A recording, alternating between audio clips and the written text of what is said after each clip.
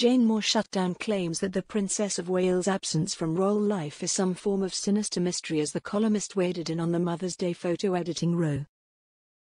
Princess Kate recently underwent abdominal surgery and is currently recovering. She was photographed on Monday leaving Windsor Castle sitting alongside Prince William in a black car as the Prince of Wales was driven to the Commonwealth Service in London.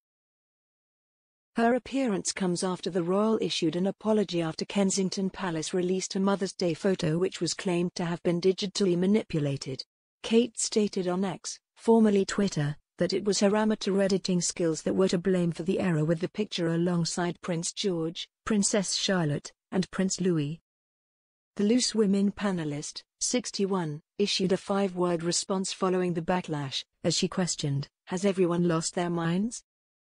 Writing in her latest column for The Sun, Jane slammed those who questioned if Kate's latest photo was a Putin-style stand-in, or whether she photoshopped her own head into the family Mother's Day picture.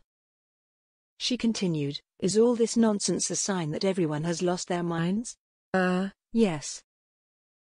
And now she's had an abdominal operation which, while the details remain undisclosed, is highly likely to require not only bed rest in the immediate aftermath but time to rebuild her strength too."